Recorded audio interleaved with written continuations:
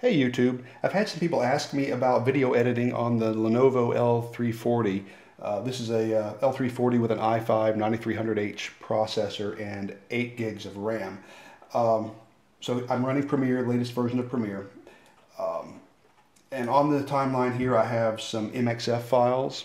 They play just fine. I haven't rendered any previews. It plays smooth, no problem. If I add another sound layer there, it's an MP3. Again, no glitches. If I add another layer, this is an MPEG. I just shrunk it down so you can see both layers at the same time. No problem.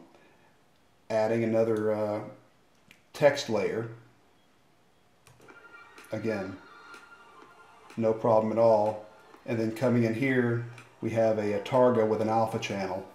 So we're looking at an MP3, an MXF, an MPEG, text layer, and a Targa, all playing with no previews rendered at all. I'm very, very happy with this. It's much smoother than I expected.